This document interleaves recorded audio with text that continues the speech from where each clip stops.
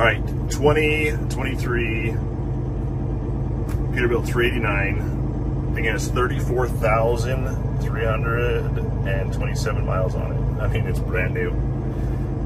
605 horsepower, Cummins, 18 speed, 13K fronts, 20 rears. Does have full lockers. It's a mid-roof sleeper. Have PTO on it. We'll go through everything. Power windows.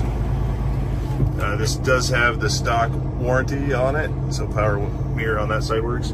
So if it's transferable, that's what's on the truck. So I'm not sure what the rules are on that, but my guess is this still has, it wants to idle shutdown. So those all work. Power locks work, wipers work, washer fluid works. A little tiny chip, not a crack, but a chip right there in the windshield. Turn signals, I mean, everything. It's got 34,000 miles on it. Everything works on this truck.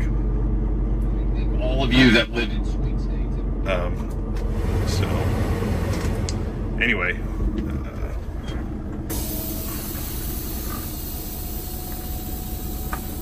Clutch brake works good.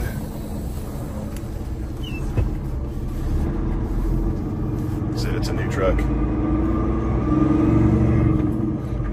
Disc brakes the way around.